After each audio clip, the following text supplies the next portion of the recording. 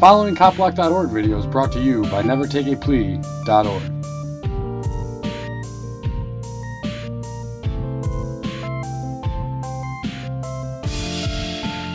How's it going, everyone? Pete here, Bo behind the camera. Ademo's off working already, but we're back in Greenfield, Massachusetts this week.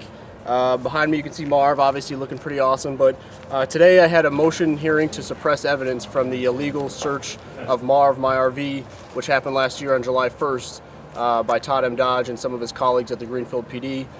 They had charged me with a misdemeanor VIN manipulation and a felony ammo charge from that, and I'm happy to say that we showed up ready to go, and the charges were dropped today. So today, one of my misdemeanors and one of my felonies has been dropped in Greenfield. So Ademo and I are both still facing a felony for felony wiretapping and a resisting arrest charge when we went limp and a trespassing ordinance violation. So I'm happy to say we started out on a good note. This morning before I went in there, Bo and Ademo were out there handing out Don't Take the Plea flyers. Awesome stuff. Check it out. Go to freekeen.com, search for Don't Take the Plea. We also included Cop Block bumper sticker as well, and our DVD in there. So a lot more people are going to be learning about Cop Block and the actions of the Greenfield PD this week, if they haven't already, from when we were here first week with Free State Friendship Tour. Afterwards, the district attorney, Jeff Bengston, submitted this motion to the court.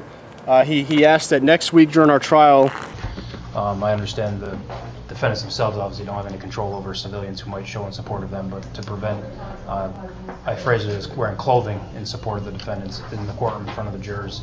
But also I would ask in relation to handing out flyers in front of the courthouse as jurors. As you know, given the court set up here, jurors come in through the same door as do defendants, prosecutors, and court personnel.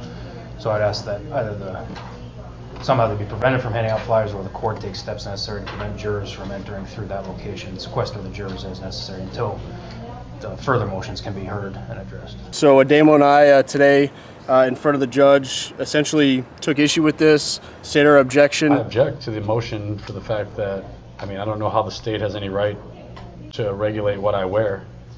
If the court is about telling the truth, and if, that's all we're here to do is tell the truth. So what I wear is irrelevant. Yeah, I would weigh in. The language which have written messages in support of the defendants. I don't own any clothes that say Ademo and Pete should have their charges dropped in Greenfield, Mass. My shirt today is about liberty, and it shows on the back, it written in dozens of languages. It's a universal thing. It's not applicable just to us. To me, this is childish. I think the states and the district attorney is trying to pull at strings. If this case is so strong, then he shouldn't have a problem with anybody doing anything. The evidence should point to my guilt. We're here to just tell what happened and speak the truth, and we're not, I don't know who's going to define what clothing constitutes being in support or not being in support. I want to be clear that, I do not want to be held in contempt for the actions of another individual. So I was wondering if you would define what would happen if a juror has a leaflet. Is that juror excused? Is the whole jury pool tampered? If a juror has been tampered with way into the building, they may be disqualified from serving on the jury. That's the risk. But anybody, any defendant, any party, civil or criminal litigation case, that is always the case, irrespective of your cases. But anyway, that's essentially where we're at. We also got our property back today, which was a surprise. So this is the green metal box that was in the back of Marv that they opened and claimed to have found ammunition in, some 40 cal ammo that they alleged that I had. I had never seen it, and today I signed a form that said they can destroy it, which was 50 rounds of ammo because I don't have an FID card here in Mass.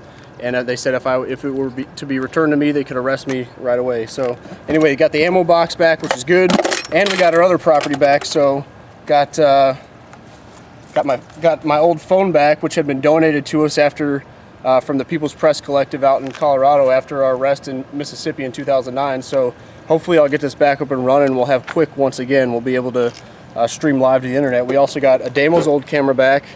It's an old JVC. We don't have the power cord for it, so we're going to have to maybe get a new one if we want to keep using it. And my old Canon camera back. This is essentially the same cameras we have now, except it's not HD. great day for Cop Block, for the truth and for justice here in Greenfield. We came out with one less felony, one less misdemeanor, our property back, and I think you know, we're feeling pretty good. We ran into a lot of people we know in town already, and they're starting to stand up for their rights as well. So, you know, we're doing this together, so I just want to encourage everybody to, you know, stand up for what you know is right, and we'll win in the end.